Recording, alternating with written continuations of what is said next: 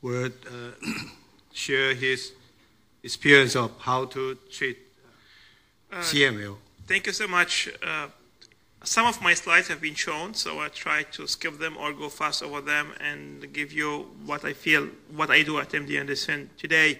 So the outcome of CML has changed drastically from a disease where survival used to be 6 to 7 years and transplant the only way to cure, to a chronic disease like diabetes or hypertension where we'll live with it, provided we're taking our medicine. So I can say today CML is an indolent disease. Patients can be functionally cured and live their normal life, provided they continue their treatment with TKI, imatinib, or others. CML is now a condition like diabetes, hypertension, coronary disease, which treated appropriately should result in normal life. So these are survival curves from our institution, survival curve, yes, from institution published recently by the Contagion, showing survival curves by era of therapy, and today 10-year survival is 90%. Short answer, no transplant upfront for any patient in chronic phase. So the problem with CML is financial problem as well, because these patients will take TKI forever, well, unless we stop them in clinical trials. In the US, TKI costs $7,000 to $10,000 per month. Survival is 25 years and longer. The incidence is the same. The prevalence is decreasing. So we expect in 2050 to have around 200,000 cases of CML alive.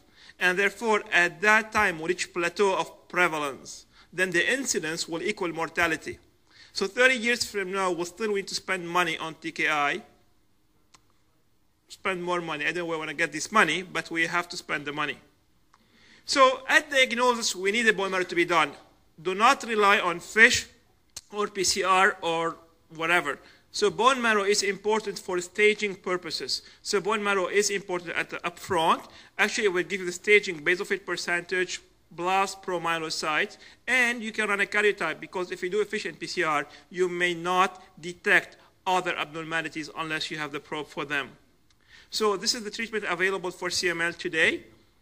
Interferon still available and approved, but we don't use it, obviously. Imatinib, nilotinib, dasatinib are frontline and salvage. In the second and third line setting, we have ponatinib, bosutinib, and omastaxine. So the agenda for 2014, frontline therapy, 3 options. Second line, all these options, plus what I mentioned, plus omastaxine and transplantation, and plenty of agents in investigational setting. So what are the questions? First question is, what is the best frontline therapy? Second, can we cure CML? Can we stop therapy? Role and timing for transplant, monitoring, and other questions like prevalence and pregnancy and others. So imatinib remains a good standard for this patient. This is an update from the Jemima group in last ASH meeting. Still, most of the patients will do well with imatinib upfront at 400 milligrams per day. In a cumulative fashion, a majority will achieve a major molecular response. Intent to treat, 33%. However, around 65% will remain on the drug, 35% will stop for one way or the other, and that is the reason why we needed the second-generation TKIs. So 2 randomized trials are positive, NSND, nilotinib, showing higher response rate, deeper molecular responses, less transformation. Survival is the same. There's no difference in survival so far. Nilotinib does induce a higher rate of optimal responses at 3 months. Same for dasatinib. We have a higher rate of response to CCYR and MMR, no impact on survival so far. Similar story as well. With dasatinib, you have a higher rate of optimal responses defined by 10% PCR at 3 months. Now, all these are great. However, they do not impact overall survival. Why? Because we have good salvage approach for these patients. Unless the frontline trials will show survival improvement, how want to justify prescribing a drug for $10,000? Plus, we know that greatly tolerated, we still see some side effects. For example, the cardiovascular events. With dasatinib, we see pleural effusion, pulmonary hypertension. With nilotinib, you heard the arterial occlusive disorders, coronary stenosis, and others, and these are at a higher rate than imatinib therapy. So, second-gen TKI compared to imatinib induces higher response rate, deeper molecular responses, eventually better tolerated. Problem is the price. Now, moving forward, in 2015, we expect imatinib to be generic and available. Then if it's cheaper for $500 per year, how you want to justify using a drug, second-gen TKI, for $10,000 per month? I don't have, in 2014, any prognostic factors that can tell me this drug should be given up front. We'll love to have what we call treatment a la carte, but we don't have it today. And therefore, unless we show improvement in survival or like meaningful surrogate endpoint, imatinib should be frontline therapy for this patient. Transplant, Dr. Drima mentioned it, where we go for transplant. Advanced stage disease, yes, up front, use chemotherapy as a bridge. Elderly patient, 80 years old, forget about transplant. No, for chronic phase patient, you need to fail at least 2 TKIs. If you fail 2 TKIs, and then transplant is the way to go. If you respond to TKI, whether frontline, second line, or even third line ponatinib, then transplant will be deferred for later on. Monitoring, what do we have tools? Cytogenetics, FISH, PCR, and mutations. So to be simple, gold standard is still CCYR at 12 months of therapy. That correlates with improvement of survival, so you need to get CCYR at that time. In our practice, in patients who achieve a CCYR, we follow them with FISH and PCR every 6 months early on, and then PCR alone. PCR can fluctuate, so please repeat the testing before you make a change. You heard Dr. Wong mentioning adherence, so every PCR change doesn't mean resistance. And you only check for mutation in somebody failing to respond, and you are considering a switch of treatment. So you change TKI only in a setting of loss of response. So 3 months. We all agree 3 months. If you have a good response, that's great. However, if you don't have it, what do we do? Here's a scenario of 3 months.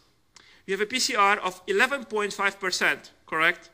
Okay, well, that reflects different scenarios. The first scenario is you're coming down, you're responding so well. It was 11.5 at 3 months. It's over. No, it can be slow response. Is that the same? Obviously, it's not the same. And yet, we have a value at 3 months.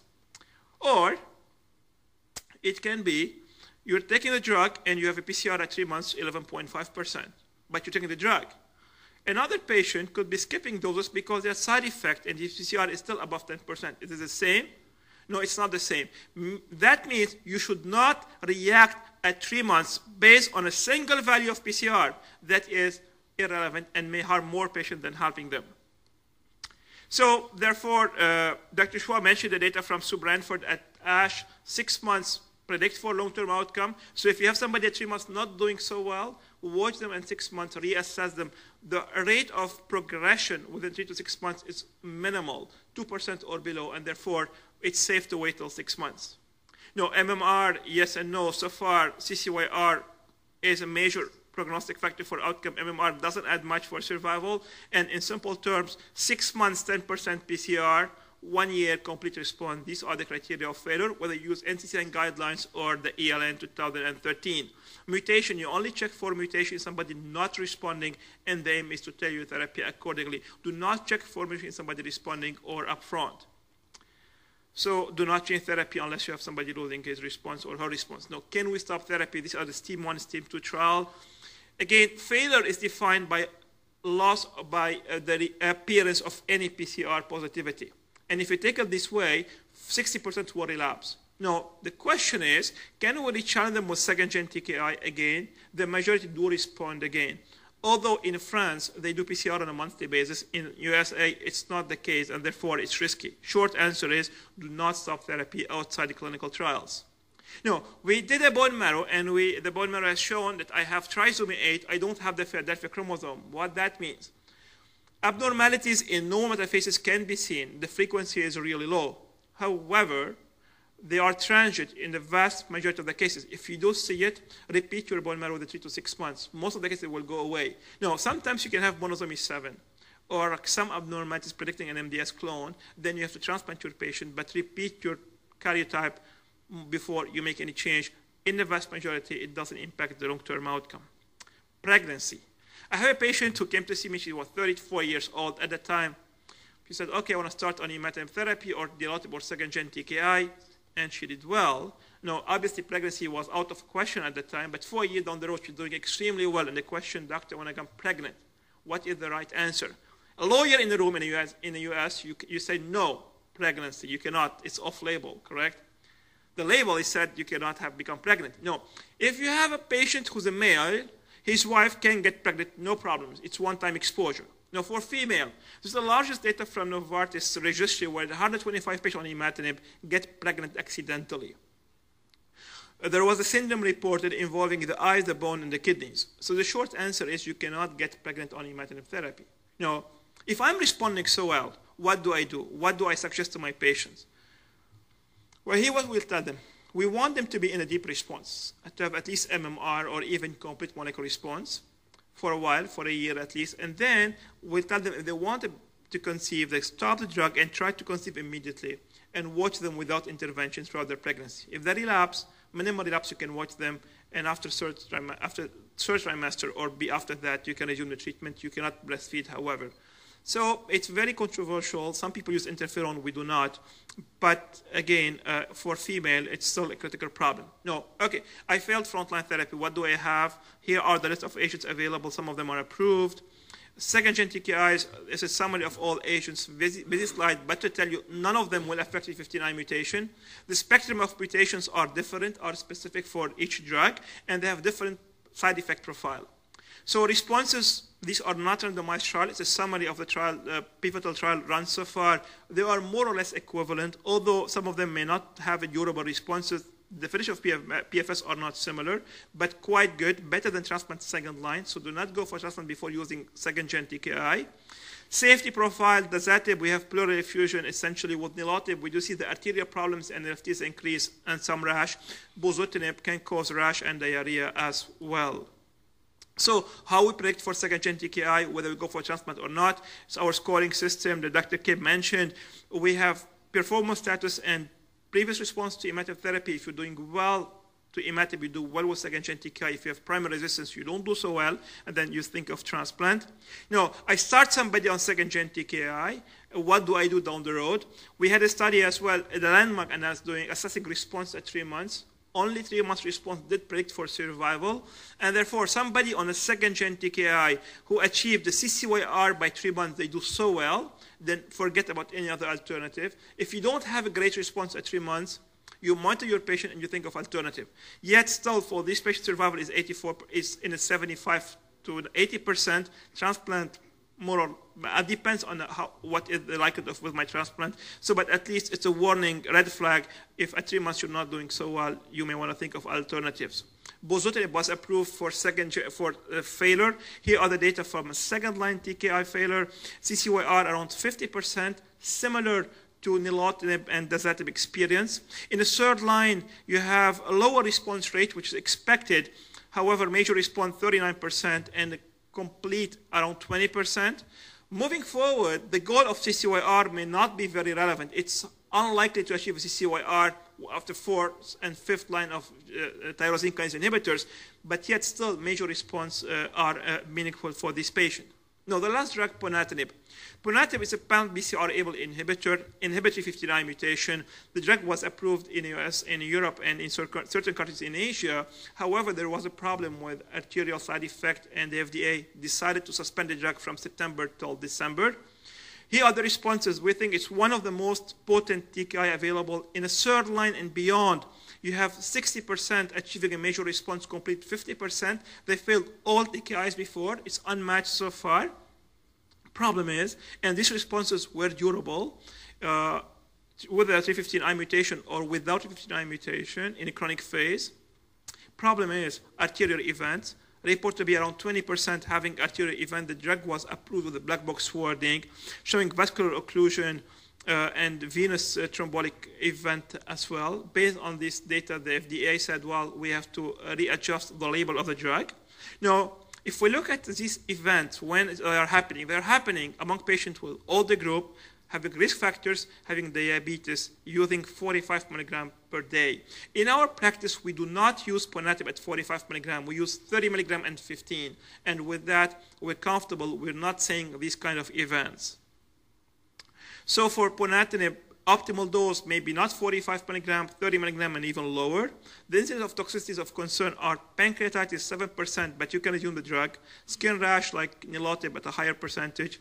But the main one is vaso-occlusive disorder, 12%. Hypertension, 6-7%. So you need to optimize all comorbidities, and you need to use lower dose of the drug, and then you watch carefully for side effect and responses. Omastaxine is approved if you fail 2 TKIs. It's given sub-Q, 14 days induction, and then 7 days maintenance therapy. Responses are not so good as other TKIs. However, it's an alternative if you failed all other options, 10% CCYR. So what we learn about CML therapy? Well, I hope we learned something. This is my message, 2014. Great therapy for CML. CCYR remain a gold standard that correlates with survival improvement. Early responses do matter. Should not change at 3 months, but definitely at 6 months. Deep molecular responses are important. They are correlated with improvement in event-free survival. However, no impact so far on transformation nor survival. And CMR, yes, you want to stop drug. However, we have no clear benefits so far. Let's wait and see. And the new drugs are very promising. Thank you very much for your attention. This is my email and my phone. Thank you so much.